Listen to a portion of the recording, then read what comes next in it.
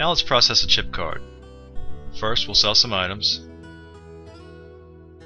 and then we'll select F10 to finish the sale. In this example we'll choose credit card as the method of payment, and the customer will then be prompted to insert, tap, or swipe their card.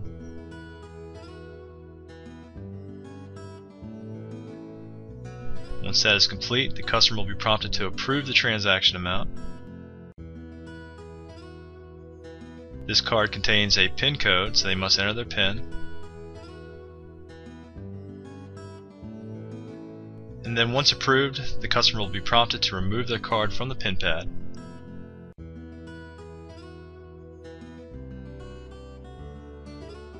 And finally, they will be prompted to enter their signature.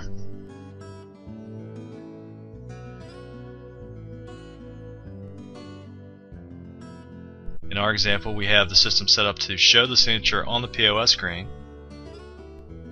So once the signature is entered, the cashier simply selects OK,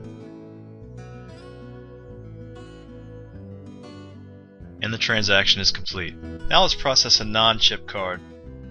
First, we'll sell some items,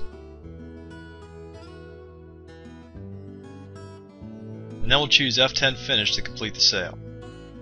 In this example, we'll choose credit card as the method of payment, at which point the ISC250 will prompt the customer to insert, tap, or swipe their card. In this case, we'll swipe it,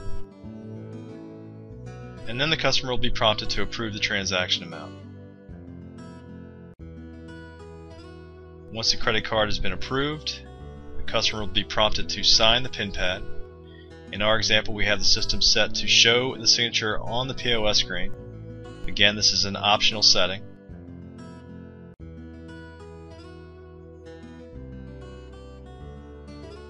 And once the signature appears on the POS screen, the cashier can simply approve that signature by tapping the OK button, and then the sale will be complete.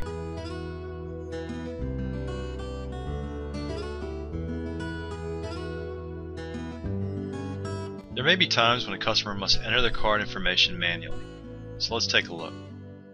First, we'll sell some items, and then we'll finish the transaction with the F10 Finish key. In this example, we'll choose credit card as the method of payment, and then the customer will see an option to manually enter their card information on the ISC250. Upon selecting that option, they can enter their credit card number, followed by the Enter button.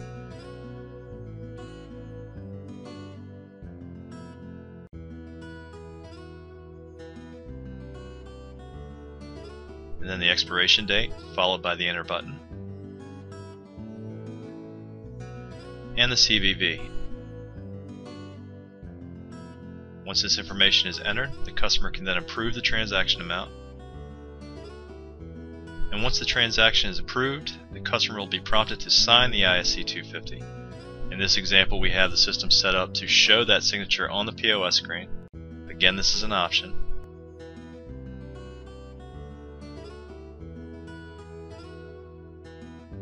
And once the signature is entered, the cashier can approve that signature by selecting OK, and then the transaction will be complete. And that's it.